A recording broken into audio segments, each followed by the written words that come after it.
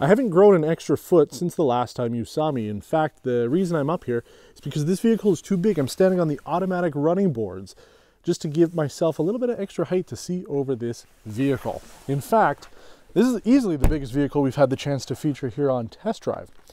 Our spotlight today is on the 2018 Cadillac Escalade Platinum. There is no doubt about it. This is the king. The S-Class certainly dominates when it comes to cars, but here in North America, when you see a Cadillac Escalade roll up, you're looking. So we're going to be showing you everything about this car, going in depth with it, taking it on a drive, and going over everything you need to know if you happen to find $110,000 in the cushions of your seat and want to figure out what you want to spend it on.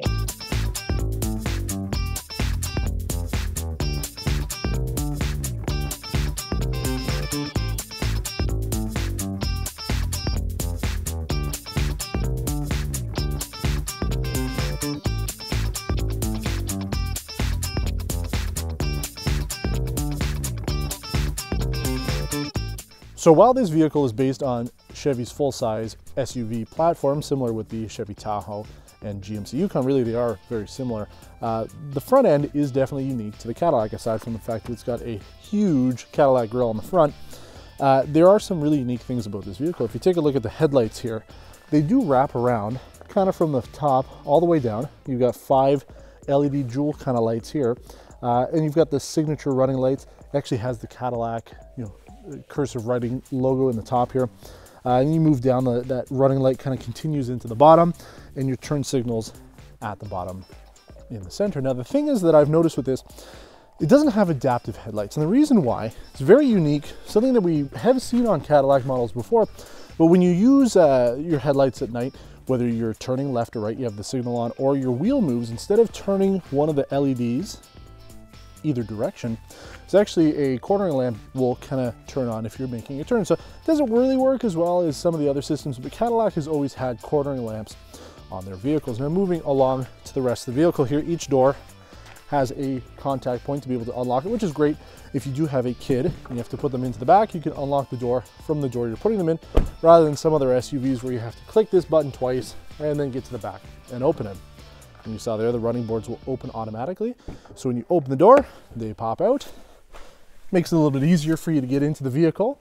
And then after you close the door, they stay open for a second or so, just in case you are moving into the back seats, but they will close. There are lights built into the bottom of it, so they act as puddle lights. And as I mentioned, you've got the lights here underneath the mirrors, but you've also got lights that run along the doors. So it really is a lot of lighting with this. It really looks nice at night. You've got all the lights that are around it, but they're not overpowering. They're subtle enough that you can certainly tell that it's your car. Maybe if you park next to a white Yukon, you won't forget that this is yours, but it really looks nice if you're maybe taking somebody out for dinner, they haven't seen your car before, it's dark, and you show them some of these little bells and whistles. Now out back, it is again very unique to the Cadillac. With the other vehicles from GM in this size, you do have these side parking sensors, which helps because obviously it's a massive vehicle, but it also helps for the autonomous parking. Now the thing I really like about this, and I haven't seen this on smaller SUVs for 15 years now, so you can open up the back glass without actually opening up the trunk. So this works well if you want to put some stuff really quickly in the back here. For example, today I went to go get groceries, and because this car is so fast and I floor it all the time, my groceries kind of hit the back of the trunk here. So if I were to open it automatically, my eggs would have fallen on the ground. This way, you just put your groceries in and out without a problem. You also have automatic power liftgate, so you really don't have to worry. If you really just don't want to have to do it yourself, it does it for you. And again, some of the other little quirks in here, we are going to talk about it during our test drive, but they do share a lot of things with something like the Buick Enclave that we drove before. So you do have the ability to drop the seats with the push of a button.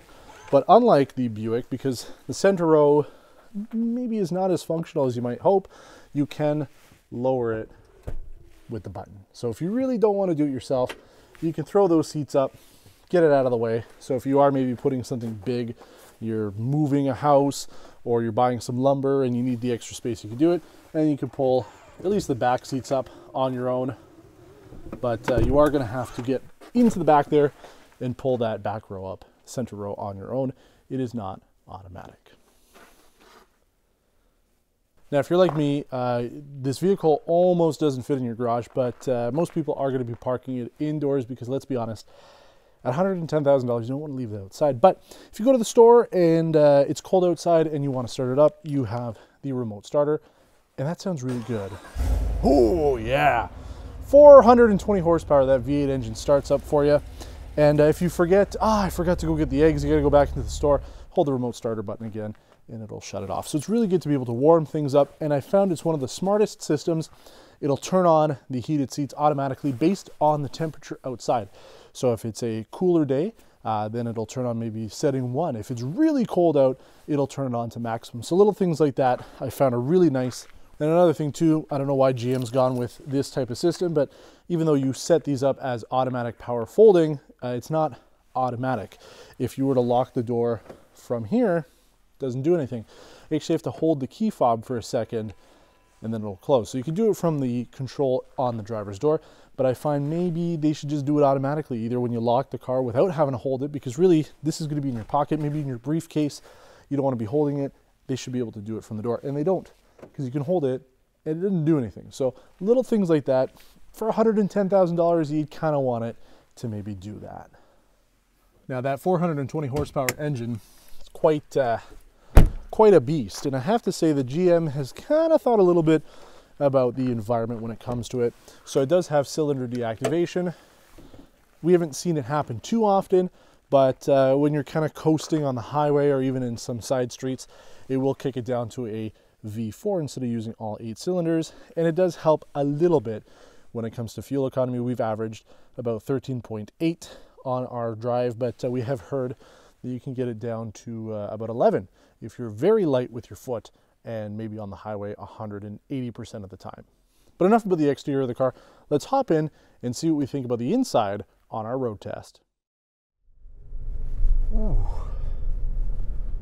Oh, hello there. I didn't even see you. I was too busy getting my massage in my Cadillac Escalade here. In fact, there's a lot of things about this Cadillac Escalade that would almost make you fall asleep just because it's so comfortable. That massaging seat is quite nice. There's a anti-fatigue setting for the driver, as well as kneading and rolling for both the passengers at the front. You also have heated seats, heated steering wheel for the driver, ventilated seats. There's actually a lot of heated options for the front seats as well, not just the bottoms, but you can also have heat on the back or just the back. This is the most expensive vehicle we featured here on Test Drive. Now, I know we did do the BMW i8, but we didn't drive it, at least on the video. So this is now the benchmark for opulence. And I have to say that at just about $110,000, you really do feel like you're driving in $110,000 worth of car, only because everybody else realizes that you're driving this type of car. So the first thing you notice when you're driving around in the Escalade is everything is more or less covered in leather. I mean, the doors and the dashboard here and the seats and everything, they're all leather. I do find that the dashboard itself feels a little firm, maybe a little plasticky. If you give it a little so nice tap there, you do kind of feel that it's a little hollow on the inside. So maybe it's not all like super thick, supple leather, but overall the interior is wrapped in more or less the same thing. Now, I would say that my only recommendation would be maybe to have the leather dashboard a slightly different shade of brown than the rest of the car. We've seen that with something like my 7 Series, where you've got a different color of brown for the dashboard, and then the seats and everything else are slightly lighter, and it really gives a good contrast to be able to, you know, kind of distinguish what is what. And I think maybe something like that would help a little bit there. Now, the multi-information display in the center is probably one of the best that I've seen. It's very customizable.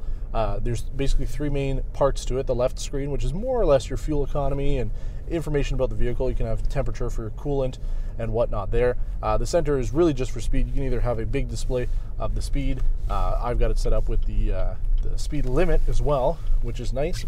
And then on the right, you can have things like your music information. And it's very good, unlike some of the other vehicles we've driven, where it really just tells you what channel you're on. It gives you, in this case, Sirius XM, the channel, the name of the channel, the band, and the song. So you get a lot of information there, allowing you to keep things like the navigation on the center, but still know what song's going on by seeing it on your screen here. Now, speaking of the navigation, the center stack here is actually pretty well laid out. I wasn't 100% sold on the center console when I first got in the car. It took a little bit of getting used to, but now I really do find it to be pretty good.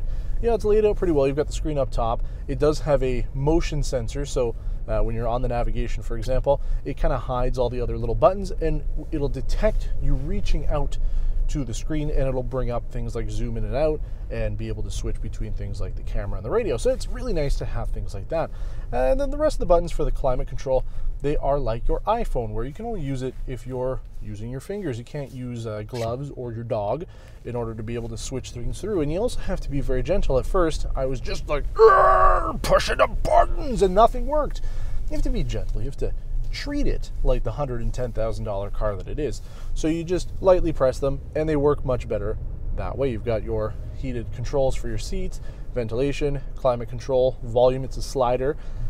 So if you're the passenger and you're maybe playing around with the controls, just be aware of that it is a slider for the volume. And sometimes you'll be kind of putting your thumb down to give you a better ability to push those buttons, and then you might accidentally slide the volume up to maximum. So there's a nice layout there. You kind of get used to it. Along the sides, much like the Buick, are some controls for the vehicle. Your mode decides whether you're in touring mode, sport mode, or snow and ice. You can move the pedals when you're in park, traction control. The glove box, it's a button. You push it, the glove box opens up. You've got your lane keep assist, parking, and then this vehicle also has an autonomous automatic parking system. You push the button and tell it if you want to be pulling into a parallel spot or a typical parking lot spot, and it'll use the sensors on either side of the car, depending on which one you select, to look for a spot that the vehicle will fit, and then it'll take over. And it is a little nerve-wracking if you've never done it before. Basically, you are still in control of the brake and gas, but you take your hands off the steering wheel and it will get you into the spot. And again, it's a little nerve-wracking. I'm not 100% sold on it, but the tech does work. We did try it several times, and it did work every time. So there is that option, and I think it is helpful. I mean, especially with parallel parking with a vehicle of this size, some people might not be able to do it. So being able to have it done for you automatically, albeit a little slow, is not a bad thing. And then being able to pull into spots too, I guess, you should be able to do that on your own, but the car does allow you to do that. So there is some tech going on in here. We have seen that on other vehicles, so it isn't new, but overall it works pretty well. Now, the other big feature of the interior here is that screen that we saw on the Buick Enclave. It uses a separate camera on the back of the vehicle to show you what's out the back. Normally, you'd have 3 rows of passengers behind you and about 16 kilometers between the front windshield and the back. So it's nice having that camera, because then you don't need to have, flipping it down and kind of looking and seeing what's going on. I find it's really good. I just take a quick gander up, and again, as we mentioned with the Buick Enclave, you can't check it in the mirror how good you look because it's a camera, but I do like the size and display of it. The overall ride has been very good. The seats in the front are very supportive. It helps having the massage function. I've been using it pretty much throughout the entire drive since we've had this vehicle. And then it also has, the vehicle has GM's magnetic ride system. Now, the magnetic ride is not going to do what the Bose magnetic system did, where it'll jump over bumps for you. Really, it just helps with cornering. So if you were to take a corner pretty quick in a normal vehicle without some sort of active body control system, you'd be moving left and right into the turns. The G-forces are kind of pushing you slightly. But with this, I found that you can go pretty quick into turns and you're not going to feel it. You're going to stay pretty level and flat. And it's a really cool feature to have. I don't know how reliable it really is, but it seems to work pretty well. And as you can see, we're going around a corner there. I almost didn't move. Now, that is the big question, though, is when you are moving, how much can you move? And it's not about going left and right. It's about going forward in a straight line. This 420 horsepower, 6.2 liter V8 engine has a lot of grunt. I'm going to kick it down here. Takes a minute to select which gear you need to be in based on the 10-speed automatic transmission, but my God, does this thing get up to speed quickly and really efficiently in terms of just getting you up to speed. Gas mileage, though, is not so much. We've averaged about 13.8 liters per 100 kilometers during our drive with this. So it is something to keep in mind if you're actually planning on driving this, maybe back and forth to work. It might not be the most fuel efficient thing that you can buy, but it certainly is a lot of fun. That power really gets down to the wheels as quick as possible. And if you really wanted to use sport mode, it would be even quicker, but we're in touring mode because I'd like to maybe keep a little bit of the money I have set aside, because it is a very expensive vehicle to run when it comes to gas.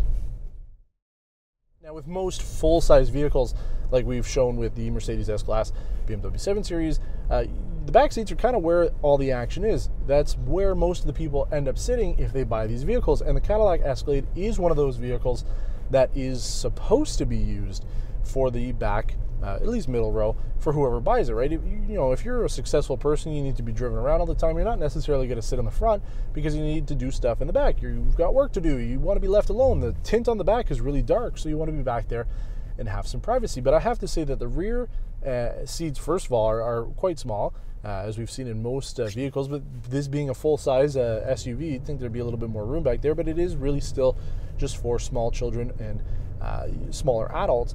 The center row, though, is not a whole lot better. We're really disappointed to find out that the center row actually doesn't slide forward and back, so they are in a fixed position. You do have a button to flip the seat up, so if you're in the back and you need to get out, you can flip the seat up with really no force required at all. But the fact that you can't slide the seats up or back makes it a little tight for people back there. It's not as bad as I thought realistically, but if you're somebody of my size, both in weight and height, it does get a little tight back there. So it would have been nice if you could slide the seats. But overall, our 4-year-old daughter had a pretty comfortable experience back there. She obviously doesn't need much. And if you aren't using a car seat, there are outboard heated seats for those captain chairs back there. But we've been told that they are more comfortable in even something like the Chevy Tahoe. So again, something to consider if you're thinking about buying this car to be driven around in. Maybe the center row isn't where you're going to be spending most of your time. But if you are a child and you need to be entertained, then you do have some options back there. There are 3 screens, and technically there's 4 if you consider the one in the front, because the front player here is a Blu-ray player. You can put a Blu-ray in the front. If you're parked, you can watch the Blu-ray on the main screen here, or you can flip down the screen that's in the back, and you can watch whatever movies you want to watch based on that. But what we found is if you're using that Blu-ray player in the front, all the audio in the car is switched over to the sound that's coming off of the DVD. So, if you're happy watching Cars 2 or something like that with your kids, and you don't mind hearing it as you're driving along, then you can certainly do that. However, each headrest has its own independent DVD player with monitor built into it, and we do find that it works well. You can have either side play either movie. So if you put a movie in for passenger on the left, they can watch their own movie. And if you have another kid on the right side, they can watch the same movie if they want, or you can put a different Blu-ray, or you can put a different DVD in there and watch something entirely different. And it comes with 2 wireless headphones, so that's the way that they can listen to it. So you can use the wireless headphones to be able to have your kids listen to whatever movie they're watching, or you do have a headphone jack on the back of the DVD player, so you can just plug in your typical headphones and be able to listen to it that way. So there are some options there, and overall it did work really well. We didn't have any issues going over bumps, so the disc skip works pretty well with this vehicle. So if you do need to use these systems for your kids to keep them entertained, maybe on a long trip, then you don't have to worry too much about setting it up. It's just once the movie's over, you do have to get into the back there, use the remote, maybe reset it, put it in a new movie, and go from there. But overall, they do work pretty well, and it gives you some options there. As well, you can plug in a USB or HDMI to the back there, so you can watch different things other than just a DVD if you don't have that anymore. Okay, I know that was a lot, and thank you for sticking through this very comprehensive tour and review. When we're dealing with a $100,000 vehicle, we want to make sure we're thorough. Now for the wrap-up. We like quite a lot about this Cadillac, including its presence on the road and that street cred it's built up over the years. The magnetic ride system worked great, and the engine delivers all the power you need for a vehicle of this size. The rear liftgate's glass opening is a nice bonus, and the rear view camera is ideal when driving a mammoth of a vehicle like this. For just under $110,000, we were expecting more from the Escalade. The center row seats are very underwhelming, with few adjustment options and the lack of ventilation or massage. The rear entertainment system also had some issues for us. The fact that the center monitor can only be used with the main audio system was annoying. The navigation system isn't awful, but a larger screen would be nice to match the price tag of this vehicle. Finally, the interior trim and leather didn't feel as luxurious as what's found on the competition or even other vehicles in Cadillac's lineup. Overall though, the Escalade will continue to sell incredibly well because of the name it's got. Most people will ignore the Mercedes GLS or Lincoln Navigator when driving along the highway, but I guarantee people will look at you with the Escalade. When you're the undisputed king, you can do whatever you want. Thanks for watching this episode of Test Drive Spotlight on the 2018 Cadillac Escalade Platinum. If you have any questions about this vehicle, you can leave a comment below or email us at media@perpetualradio.ca. You can follow me on Instagram @NiallLivesey to see what we're doing on Test Drive, and also read the full reviews of the vehicles we feature at perpetualradio.ca. Until next time, take care.